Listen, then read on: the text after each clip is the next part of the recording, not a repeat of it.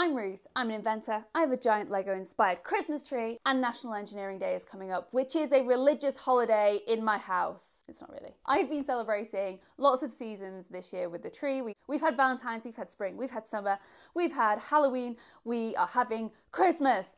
But we're also going to be celebrating National Engineering Day because it is all about inspiring the next generation of engineers and celebrating those who are in engineering. And so I've been 3D printing some new decorations for this tree inspired by some incredible engineers. And my next decoration is this. Some of you will have looked at this and known exactly which engineer this represents. It's our favourite engineer, who also happened to be Miss England, along with lots of other pageant titles. It's Jessica. Now, Jessica is an aerospace engineer and is a prime example of the fact that being an engineer doesn't have to be your whole personality. She's a massive advocate for women and girls in STEM, and all about breaking those stereotypes. Also, if you don't already follow her, check her out. She does some incredible engineering content and is currently learning to fly, which is one of my big ambitions in life. I would love to learn to fly a plane. Let's all be more Jessica. So this is our Lego inspired decoration.